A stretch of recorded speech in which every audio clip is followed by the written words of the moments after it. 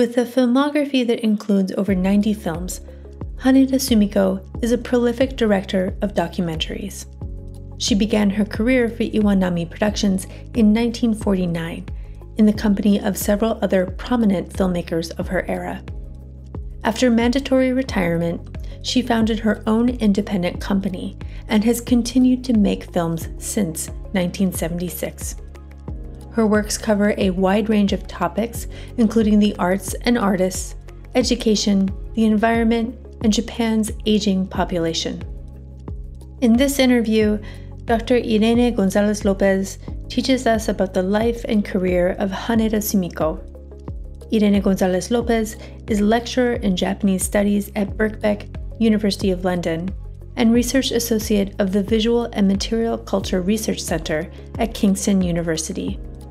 Her research spans Japanese creative industries, with a special focus on post-war cinema and issues related to gender and sexuality, both in front and behind the camera.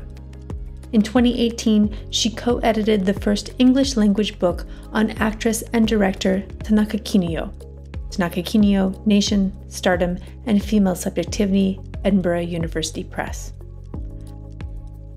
Other publications include Marketing the Panpan in Japanese Popular Culture, Youth, Sexuality, and Power, 2018, In Search of the Authentic Japanese Taste, Solitary Gourmet and Cultural Tourism, also in 2018, The Profound Desire of the Goddess, Sexuality and Politics in the Insect Woman, in 2017, and Mizoguchi y los Últimos Días de Barrio Rojo, in 2016.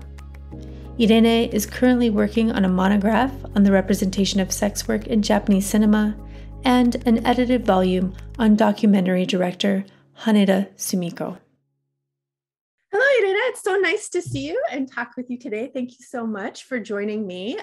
Today, you're going to be talking about documentary filmmaker Haneda Sumiko. So to begin with, I'd like it if you would just introduce her with some biographical background, who she was, what did her career look like? She's still alive, so what does her career maybe still look like? So can you introduce us to the director, please? Yes, hello. Thanks so much for inviting me. I'm really happy to be part of this amazing project. And yeah, Haneda Sumiko is a fascinating filmmaker. She works on documentary. She worked on TV and both on TV and cinema. And she was actually born in China, in a place called Dalian in Northeast China in 1926. Born to a Japanese family, quite progressive, quite cultural. Her father and his father were teachers, and she actually recalls in her memoirs that she never felt some kind of gender discrimination in her family, that she dreamt of being an astronomer, a politician, that she really had all these like big dreams. And then as she was growing up, she kind of felt like, oh, I'm not too good at math, so maybe not astronomy. And that's how but you sense this kind of freedom and aspiration in her memoirs. And when the war is almost at its height for Japan in 1942, she actually moves to Tokyo from China to study in a place called Jiyugaku, which means freedom school, which was a progressive Christian girls' college. And there is where she meets Hani Etsuko. So Hani Etsuko is a very important woman in the life of Haneda, because she's the mother of Hani Susumu, who's a very famous director of documentary. And she's also the daughter of Hani Momoko, who's considered the first female journalist in Japan. So we can see again this kind of background of very cultured and independent women in her life. And it's through Hani Etsuko that she gets recommended to work in Iwanami, who this is a production company, and she starts working in the photography library kind of thing, organizing and editing photography. And soon after she joins, they create the film production side of the company, and she's again promoted to get into that. So she starts working as a script writer, as an assistant, as an editor. And it's in 1957 that she actually directs her first film. And I mean, she was 31 at the time, so quite impressive. If you remember at the time, I mean, a few years earlier, Tanaka Kinuyo has debuted as film director, more or less at the same time as Haneda, another woman, Tokieda Toshie, debuts in Iwanami as well. So there's this context, historical context of things happening in terms of female professionals and female filmmakers. And she works in Iwanami for around 25 years until the age of 55. That is when women had to retire. Men could stay in the job for longer, surprise, surprise. Right. Yes. I think she's very prolific at Iwanami, but she's also you can feel in her writings that she was looking for something else. So as soon as she retires, she starts making her own films independently. And as an independent filmmaker, she made more than 20 films. Her first independent film is The Cherry Tree with Great Blossoms, which is a beautiful documentary that is also kind of an art film. It's very hard to describe. It's beautiful. It mixes a lot of genres and different conventions and sensibilities. I don't know. It's a very interesting film. So she makes more than 20 films as an independent filmmaker. Her last film was produced in 2012. She was 86. Yeah, 86 at the time. So, that gives us an idea of the amazing energy and motivation Haneda has. As you were saying, she's still alive, living in Tokyo, but that was the last film she made. So for me, she's very interesting, of course, because of her work, but also because of this biography and all the. I think it's very interesting, as with Tanaka Kinuyo, when you have professionals that have worked for such a long time, that you can see the history of Japanese cinema, in this case, through their career. And that's what I find really interesting about Haneda as well. Oh, thank you so much. So this is an incredibly dynamic person. I love this description of her with these big ideas and these big aspirations. And, she follows through her life by delivering on this and realizing some of these ideas anyways, right? So I want to go back just a little bit to talk about how she started out at Iwanami and then transitioning, after this mandatory retirement to her own films. You've talked about how she started out in editing and photography curation, but what was maybe some of the process or the steps required for her to become a director, both with the new studio, and then maybe on her own? Can you talk about that a little bit? Iwanami was a very dynamic place at the time, and it's actually the house of many famous directors of documentary emerged from that same period. So we've talked about Hani Susumu, but you've got Ogawa Shunsuke or Tsuchimoto Noriaki and Tokieda Toshie as well, and many others. So there's this, it's a very dynamic place where a lot of young filmmakers are working, and they're working together with Yoshino Keiji, who's kind of the one that is organizing all the projects and leading this young group of filmmakers. And he's got a lot of experience, but he also trusts them very much. Both Hani and Haneda talk a lot about how he used to really show a lot of interest in their work. If they wrote a script, it's like, why do you wrote this? How do you envision this? And really engage with their ideas. So Hani Susumu got promoted to director very quickly without actually even being an assistant. And Haneda, for what she writes, she's written a couple of books about her experience as filmmaker, which is great as well, right? Because you can read directly what or how she frames it or how she remembers, but at least it's her own voice. So she says that, she got into the company a bit because she was recommended. She didn't have like a clear goal. It's not like she wanted to become a filmmaker straight away, but she obviously had very good skills for writing and storytelling, and I think you can tell that in her films as well, in her films that she directed. But basically, it was Yoshino Keiji that was like, "Why don't you work as an assistant? Why don't you work as a scriptwriter? Why don't you direct your own films?" So it was seeing her work that he decided, and he kind of encouraged her to take bigger positions. Now, as a woman filmmaker, I think it's as we were saying, it's a special moment in history. There's the legacy of the occupation and the gender reforms and this promotion of women professionals in different spheres. But there's also this kind of cosmetic gender equality. So the Ministry of Education, after the end of the occupation, the Ministry of Education has this big plan about social education. So they're putting a lot of money into education films, into creating community centers and or for example, film libraries in little towns, and also creating women's groups and women's education and this kind of civilian grassroots, I want to say movements, but at least some kind of local activity in that sense. So this is also how Iwanami gets a lot of money from the state, from the Ministry of Education, create these films, this kind of education films. And this is exactly the time when Tokieda and Haneda get promoted to directors, which is great. But at the same time, we have to acknowledge that too much of a coincidence, especially considering after that, when the ministry stopped funding this kind of films, there was no other women being promoted to director within Iwanami.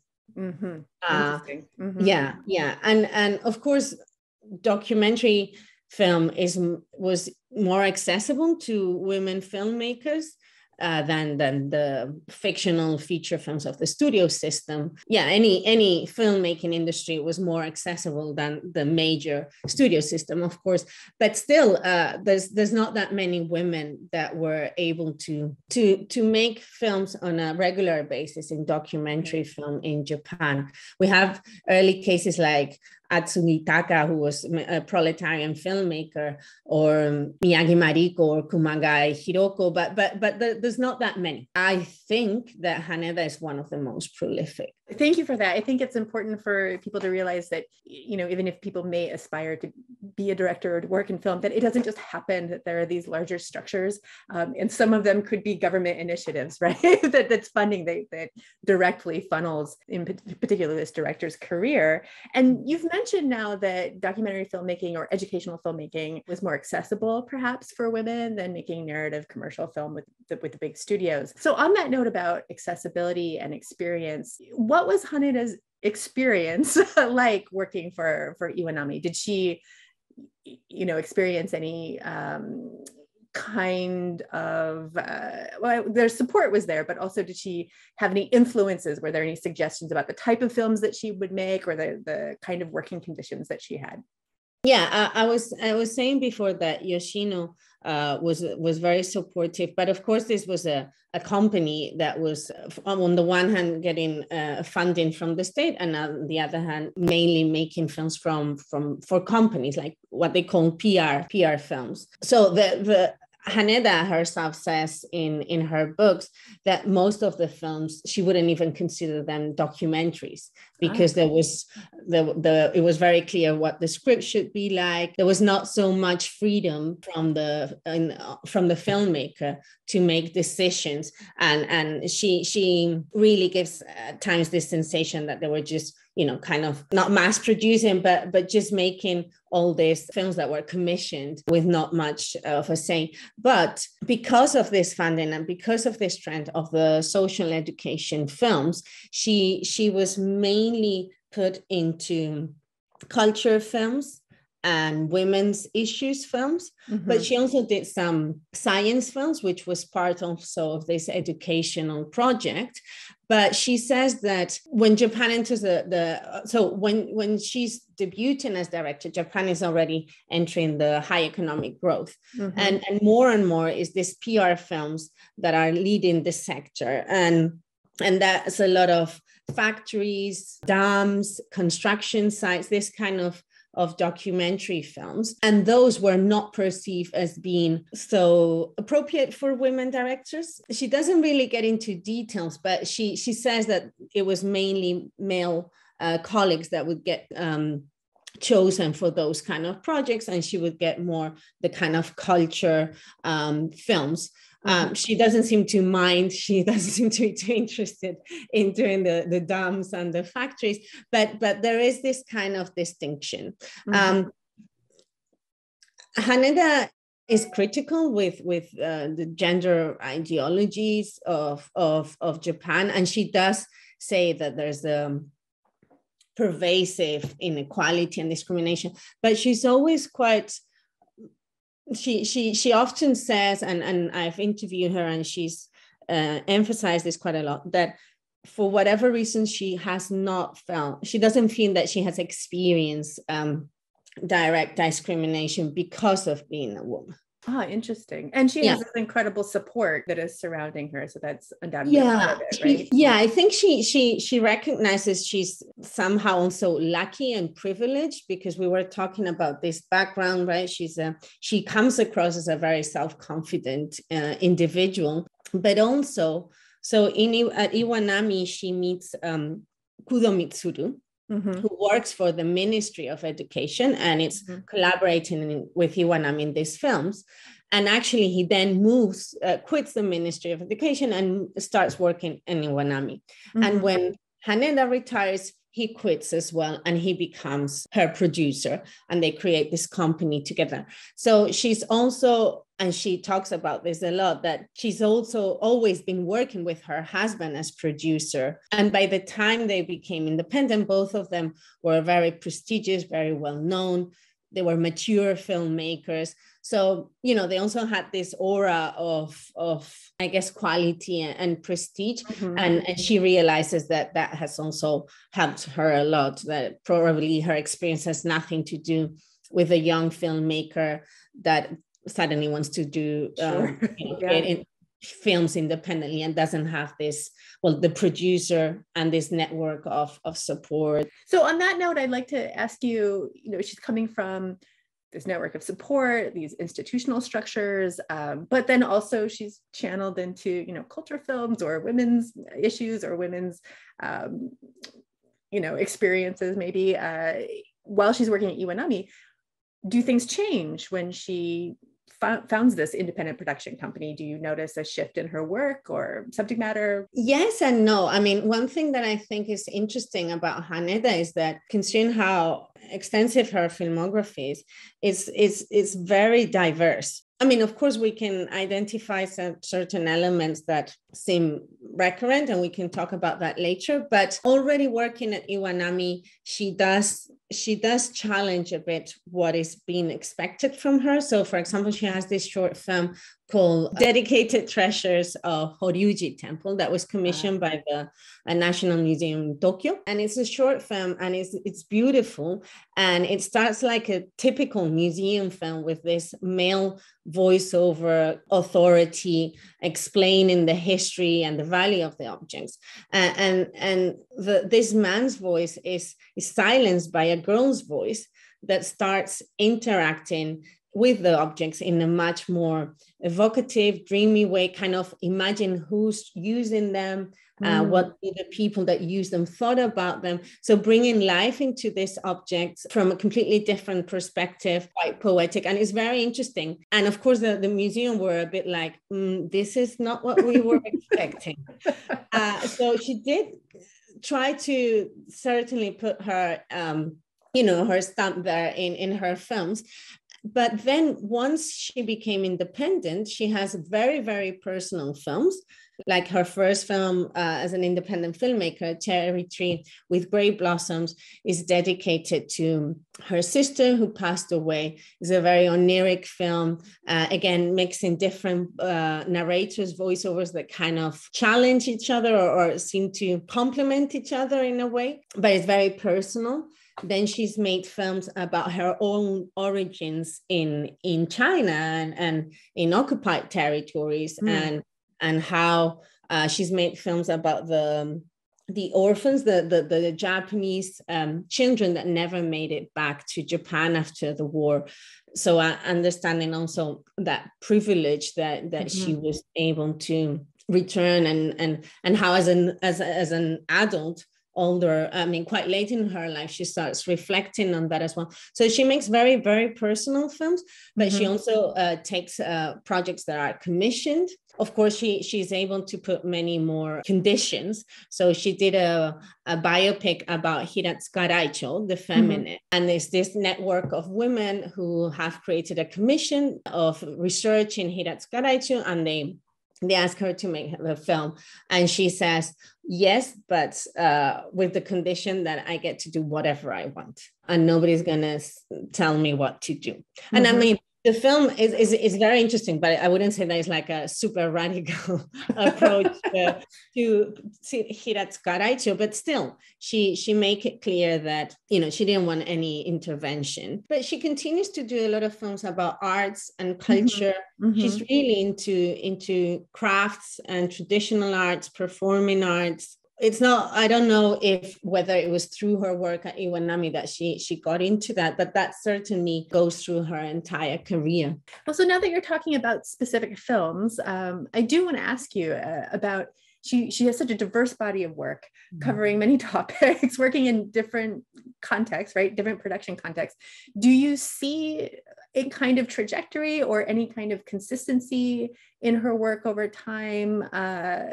Or is it really just fresh from project to project?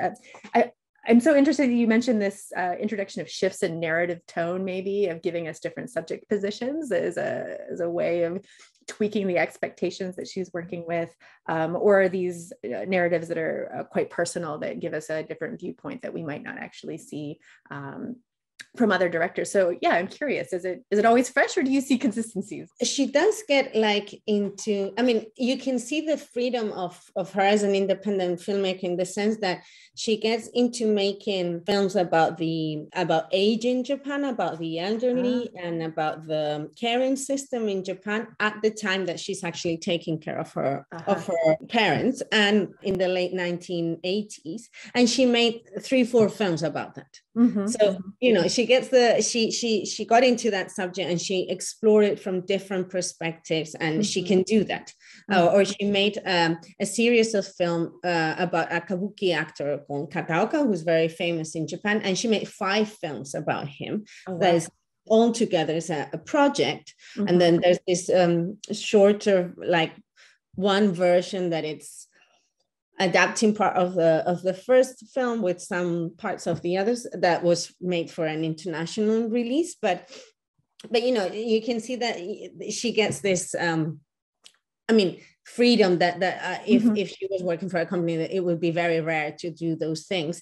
But it's hard to see a clear trajectory. Like, I would say that in terms of themes, she's very interested, as I was saying, in craft, in art, in performing arts, and in the art itself as an indie artist, in this kind of completely dedicated, physically mastering the art. So she has this film about Kataoka, the kabuki actress. She has 2 beautiful films about a contemporary dancer, Akiko Kanda. And she's very interested in the body, the dedication, but also the sacrifices that entail from the people around that person. So she's always, I think what is interesting about her is that she might be making a film, for example, Ode to Mountain Hayachin is about folk and folk traditions and the vanishing rural Japan. But she's putting things about performing arts. She's making subtle comments about gender issues. So many of her films, I think, have different layers. And that's, for me, also something that is quite interesting. I've been working on Haneda with Marcos Centeno Martín and Alejandra Armendariz, and with Ricardo Matos Cabo, who's a film curator. And actually, the other day we were discussing, can we see a trajectory, definitely going more into this or less into that? And it's not that, well, one thing is, of course, that the access of the films is very hard to get access to many of her films. We haven't been able to get access to all her films.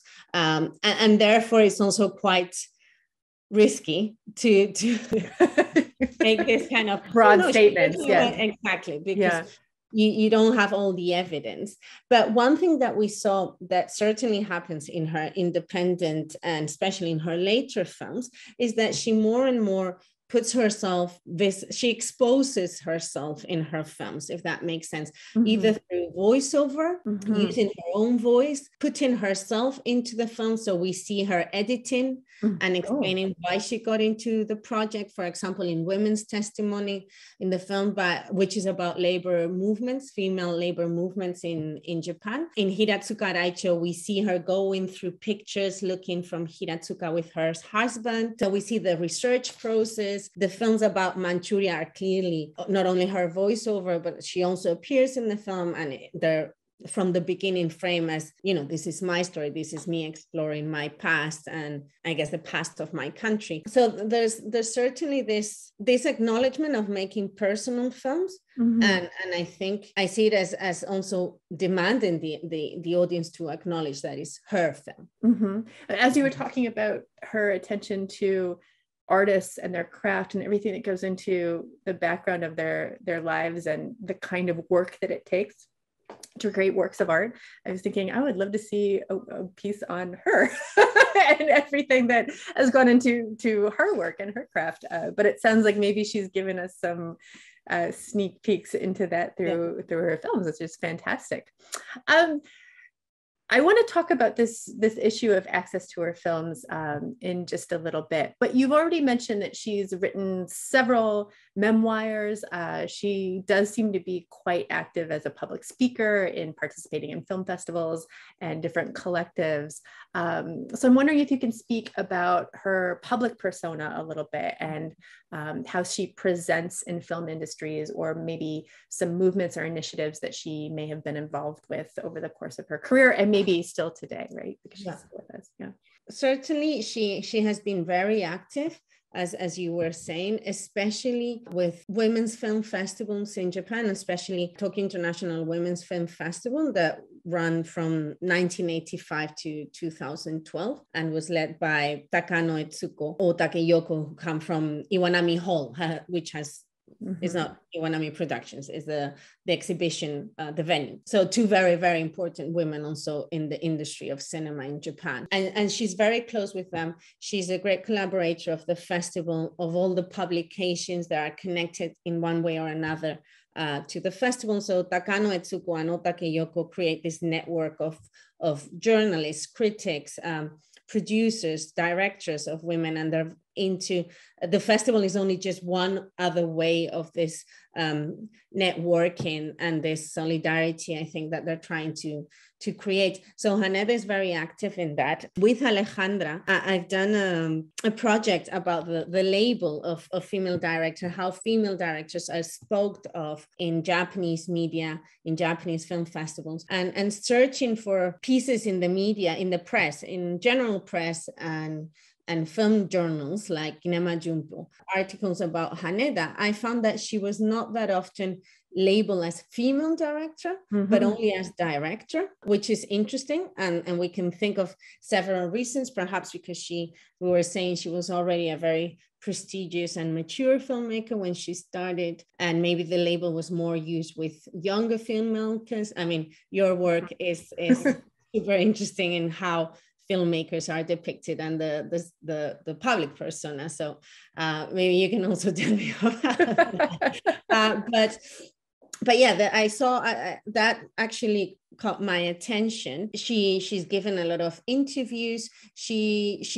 I would say she's very honest and aware of herself, as I was saying, about the kind of privilege background and perhaps also luck, being in the right moment at the right time in a way. But one thing that also was interesting to find out when we interviewed Tanaka is that because of this active involvement in women's cinema circles, we were surprised that she did not consider herself feminist. She didn't think there was a particular feminist perspective in her work, which I personally read in a lot of her films.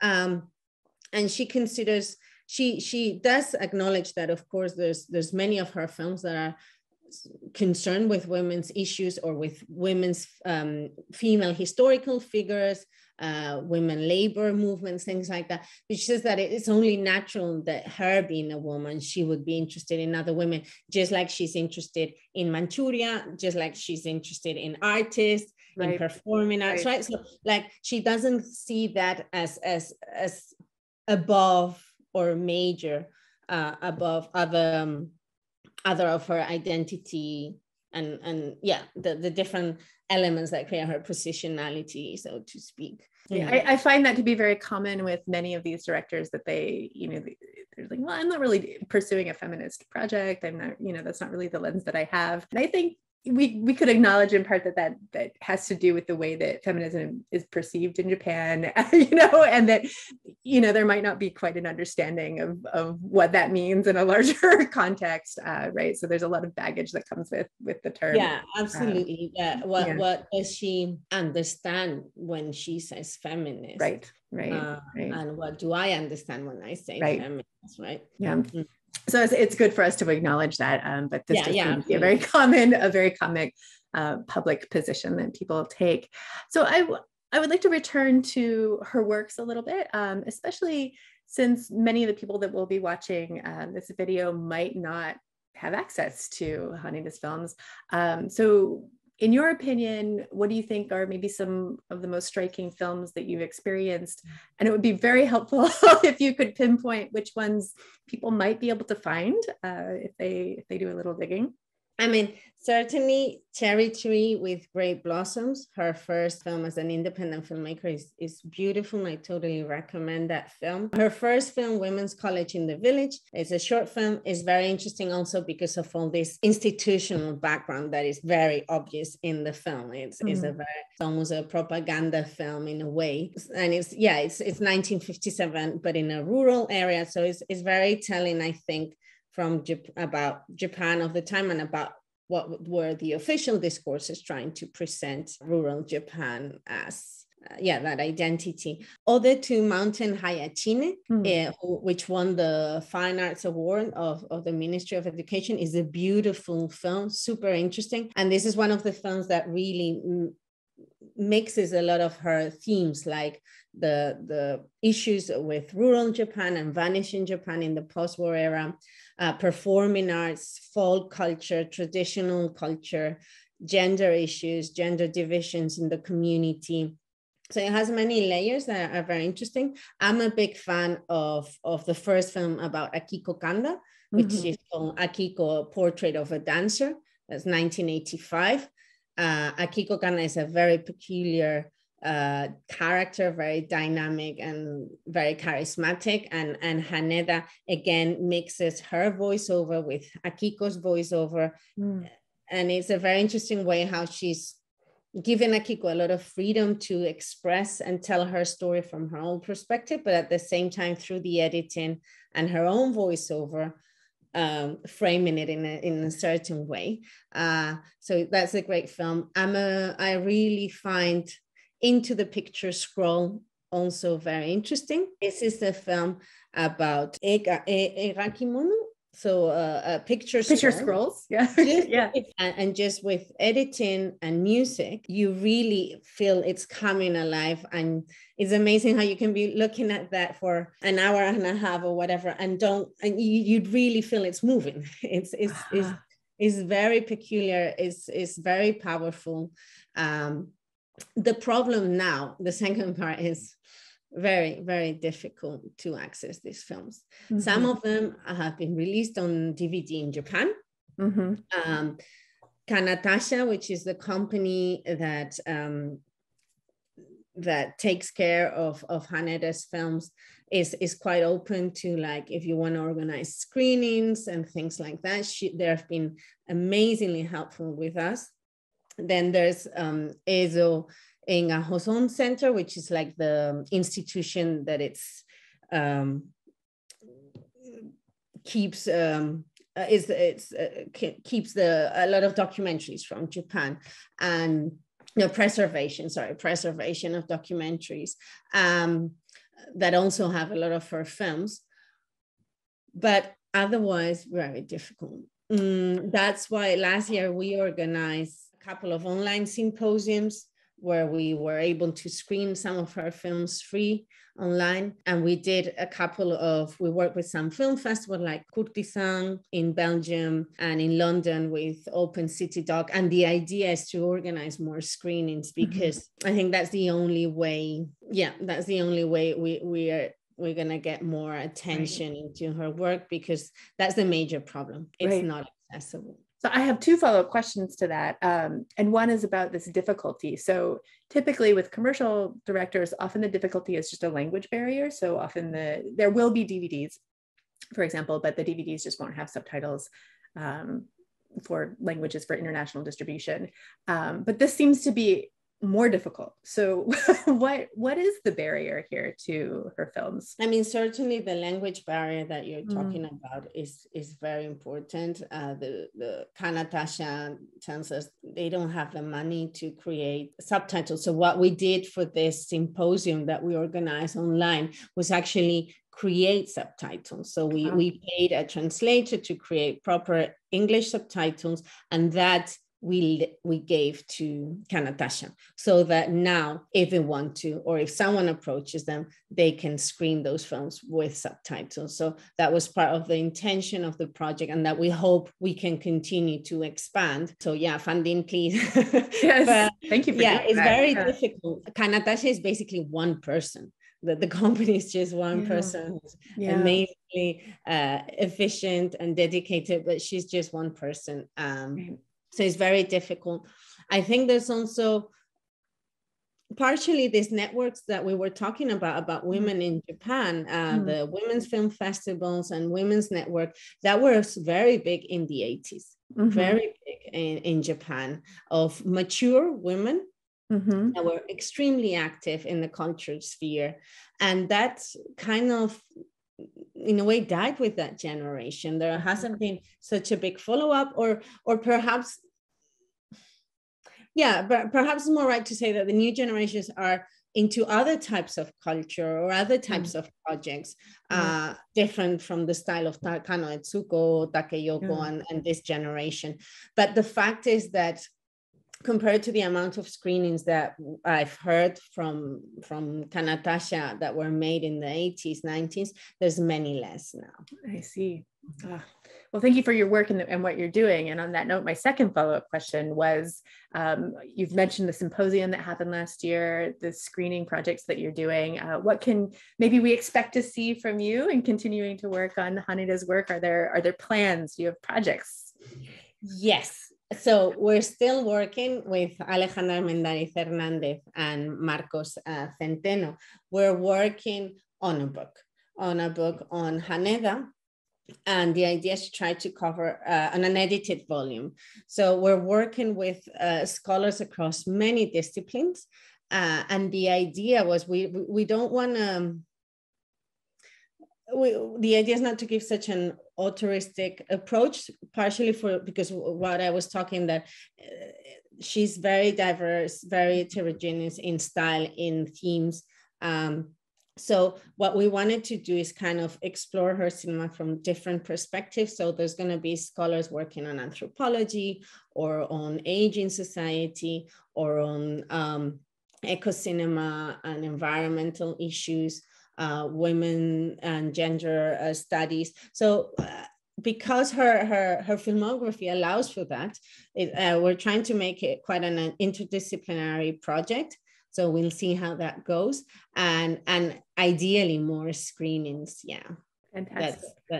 That's what I hope of myself. Yes, I do too. I hope so too. Thank you so much for speaking with me today. Thank you for the work that you're doing as well, particularly for one of these directors that is just so hard to see your work. You're doing such an important work of just visibility in addition to scholarship. So thank you from the bottom of my heart. And it was really wonderful to speak with you. Thank you, Colleen. Thank you for giving me an opportunity, because this is another great platform to get more people interested in Haneda, or at least learn about Haneda and start, getting the word out there. So thanks so much. Yes, hopefully it works. Thank you. Yes.